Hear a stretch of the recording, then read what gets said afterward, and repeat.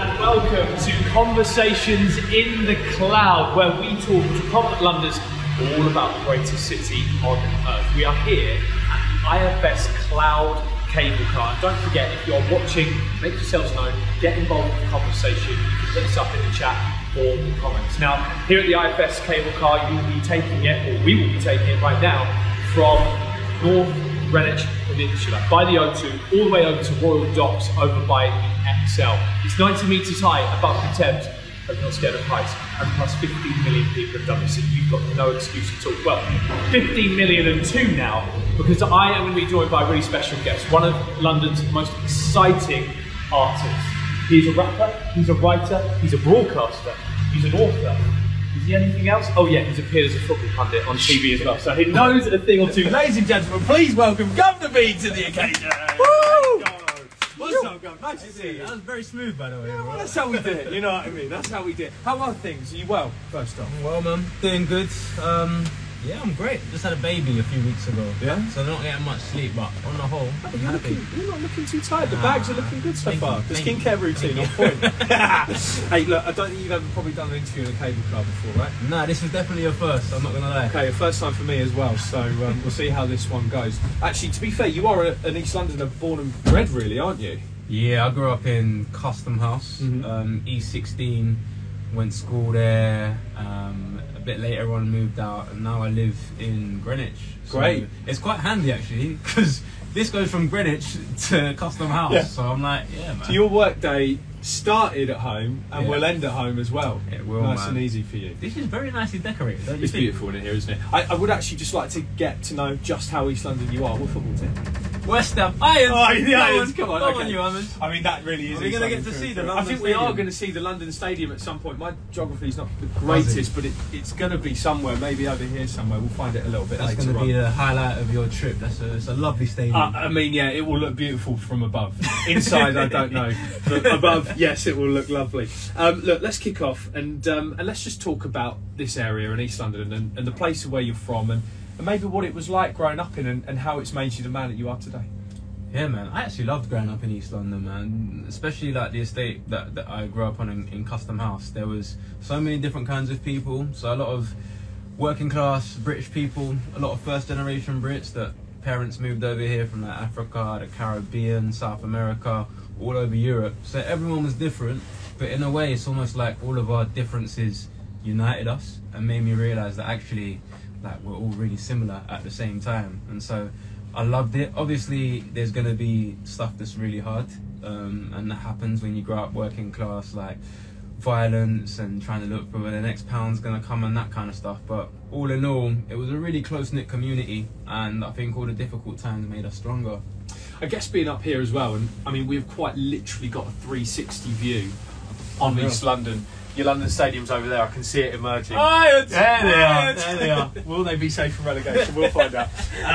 But it's nice because all of a sudden you get a sense for the community in a way when you're up here, don't you? 100%. I think when you're like living life every single day, going about your business, you don't really get the chance to like step outside of that and have like this panoramic view of the beauty of what we're a part of, the beauty of community, the beauty of the city, how there's it's about 8 million people in London now.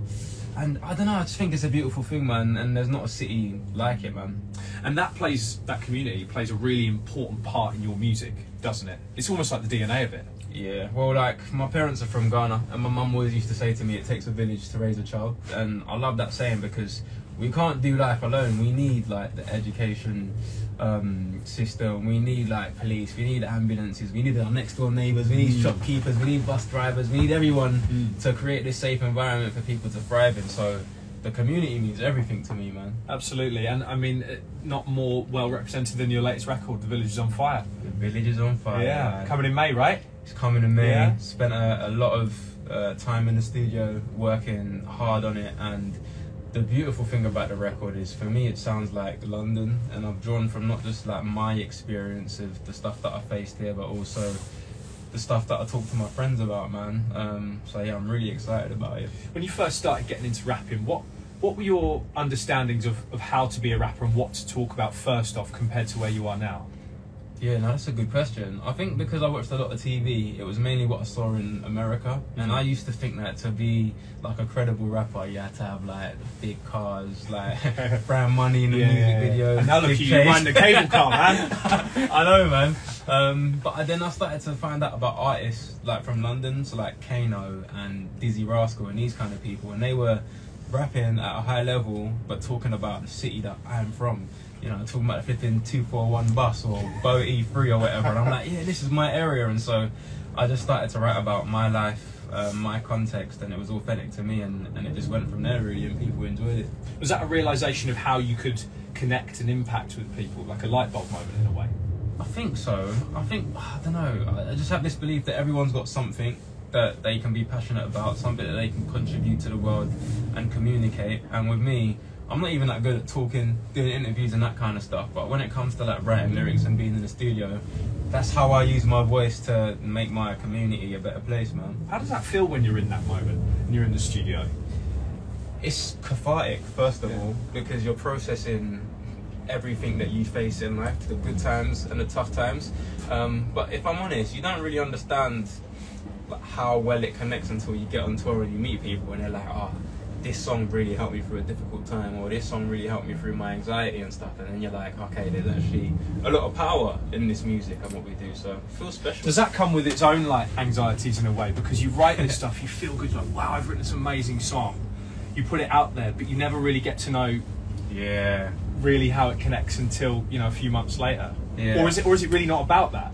I think it can be about that, and I've definitely struggled with it, and you know, the age of social media and worrying what everyone thinks, that all plays into it. But you know what really helped kind of combat that is just speaking to real people, like in the community, so getting out on the streets, having a conversation with my corner shop guy, do you know what I'm saying, having a conversation in the chip shop or whatever, and it just helps me realise that, you know what, man to man, like woman to man, whatever it is, people really connect with this stuff, man. And I don't have to think about how they receive it, but just do me. As your corner shop guy, your fish and chip guy made the record?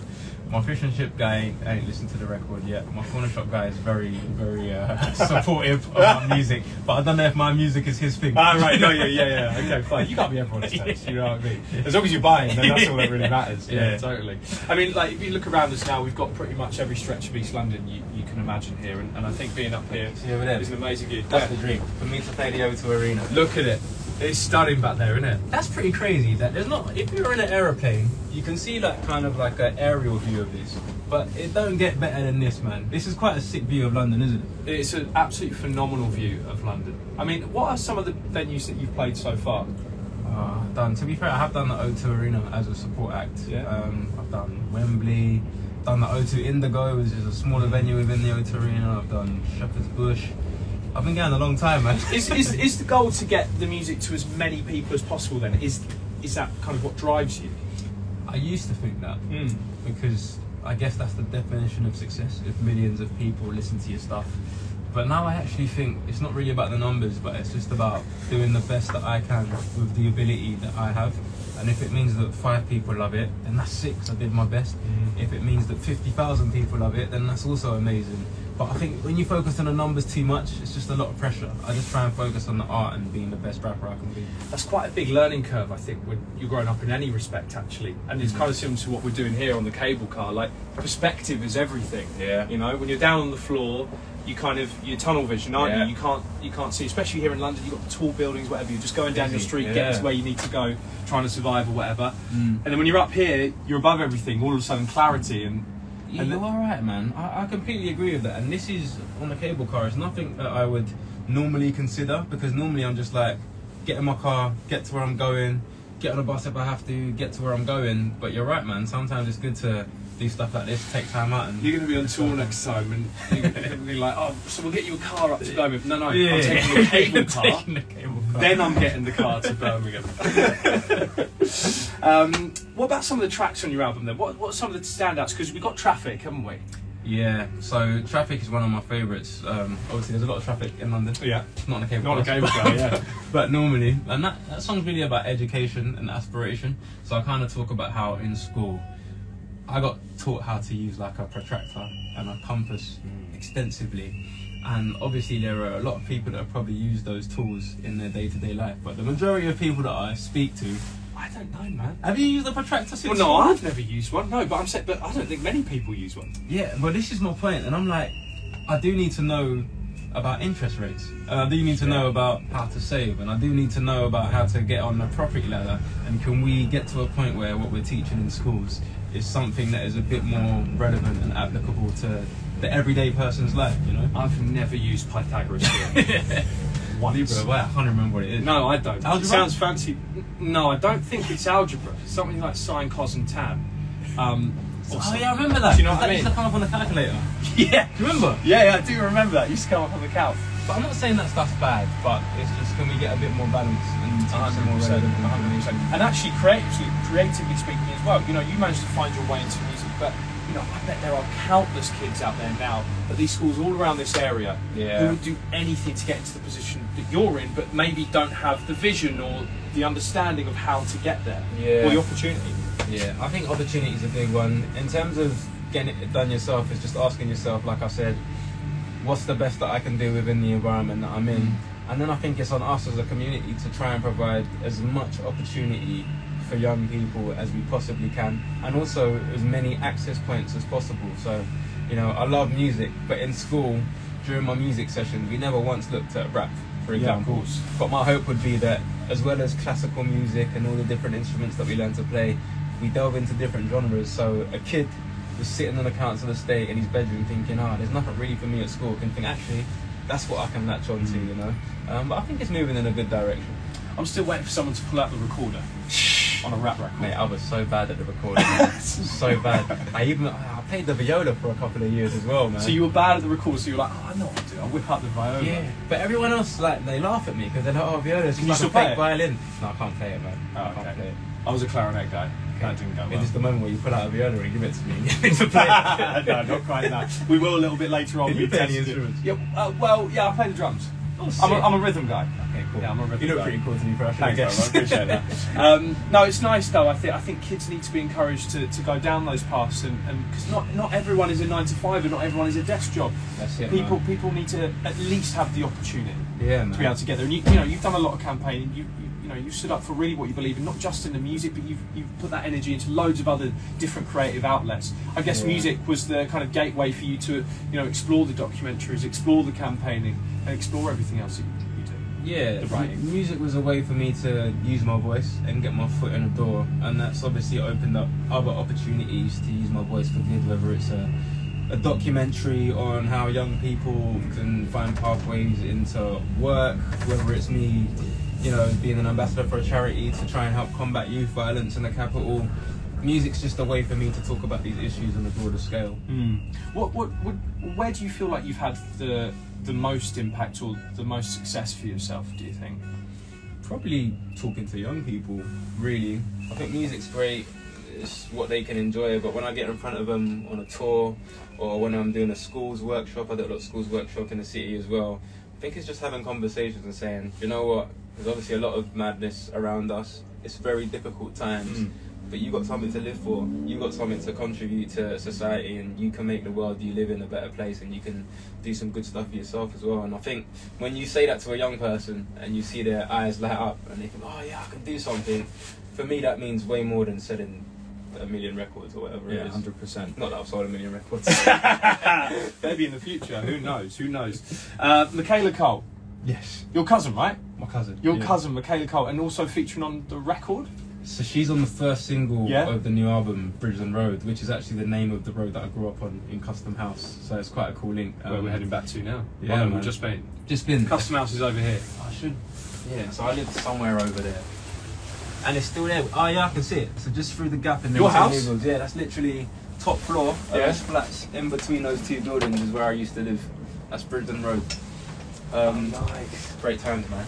But yeah, Michaela's great. Obviously grew up together, and she's doing incredible things. And she's also a Londoner, you know. So you and Michaela would have spent a lot of time in that flat and growing Yeah, up man. together and larking about, messing about, yeah? 100%, man. And I think So that song, I got attacked in southeast London, and so I decided to write about, you know, how it made me feel and how we can encourage people to make better decisions with their actions. And that spoke to Michaela a lot, and that's why she jumped on the track. But yeah, man, it's an amazing song, and we've got a lot of good memories, man. As well as there's been challenging times, we've got a lot of good memories from East London. Of course, yeah, it's a beautiful place and a place that thrives a lot as well, and loads of creativity out of it too. Yeah, it's brilliant. And then in terms of the football team, then West Ham, come on, man, you got to be worried. Mate, be positive. You know who else is from Custom House? Danny Dyer. We sit together at West Ham quite a lot. Yeah. And I'm worried, but I think we've got enough quality in the team to stay up. That's my number one priority. Second priority is to keep Declan Rice. Hopefully he doesn't go elsewhere, but it's not looking good. But mate, my best mate Joe Wilson grew up in Forest Gate. He played for West Ham as a schoolboy. I actually grew up supporting Manchester United. Went to Upton Park for the first time, fell in love straight away, and supported them ever since. Did that kind of show you the real like community spirit of East London and how deep it goes? Yeah. 'Cause that's really the heartbeat, isn't it? 100%. I think people underestimate football and sport in general. It's not just 11 players kicking the ball around the pitch. It's the fans that go to the games, adults, kids. It's the community. It's the local shopkeepers. And yeah, when I went to Upton Park for the first time, it just made me realise this is sick. I want to be a part of this. Yeah. Were you a baller? I was a bit lazy, but I would like to think that you know, I got a bit about me. Yeah. I'm not going to stand there and say I was the best or I had trials and then I got a knee injury. A lot of people like that one, but yeah, I think I was alright. Were you? Yeah, I mean, I can play. Had trials, got a knee injury. No, we weren't trials or anything like that. So we were chill. So we're gonna have a little think about maybe just what we're surrounded by right now. Up at the highest point right now is the cable car. As we literally pass over it. About what's around us. Yeah, we're 90 metres above the Thames right now. 90 metres. It's not far off this that they do Olympic diving. That's nuts. Nuts, right? Really, really high. Maybe we could put together like, I don't know, maybe like a little extended cut for the record or something like that up here on the cable car. Oh, this is why you got me here. You're trying to sneak your way into my record, are you? You know what? I've never featured on an album before. I haven't been able to drum. Chance. We're working on a deluxe album at the moment. Well, that's what I'm saying. We could put something together right here, right now. Oh, so maybe if I fire some of the finest IFS cable car facts at you. Alright, cool. You're putting me to the test now. And maybe we can run a few lines and see what we can put together. And then when we stop, we get straight to the studio and put it down on wax. We are laying it down. Each cabin can lift 750 kilograms of passengers. Kilograms. I'm just here on the cable car with my fam. Each one lifts 700 kilograms. It's cold. 10 out of 10? Yeah, it's a warm-up. It's a warm-up. I'm not giving you 10 out of 10. We've got more to go. I don't know what's in the locker yet. All right. The cable car can move up to 5,000 people per hour. That's the same as nearly 60 double-decker buses. That rolls off the tongue, nice double-decker buses. This cable car makes me feel sweet, not sour. And it can take about 50,000, 5,000 people per hour. There you go. You're getting involved now as well, man. Next time, can you get the words right though? He doesn't put you on the spot. I'm gonna be honest. I wasn't expecting you to throw to me. I wasn't ready for that. This was a collaboration. Man. No, I know. That's just why I don't know. It's just building confidence. Right, keep going. We're getting warm. We're getting warm. All right, here we go. Operating speed 14 mile per hour. Is that it? Yeah, it's just a short little punchy one. Do you want more? Nah, 40 miles per hour. Where can I go with that one? So I'm a good boy. Don't do GBH. This goes about 14 miles MPH. Oh, nice. A little flip. That wasn't that great. That was okay, though. Mate, I hope my manager and my fans ain't watching this. They're going to be thinking, I'm definitely not buying his new album.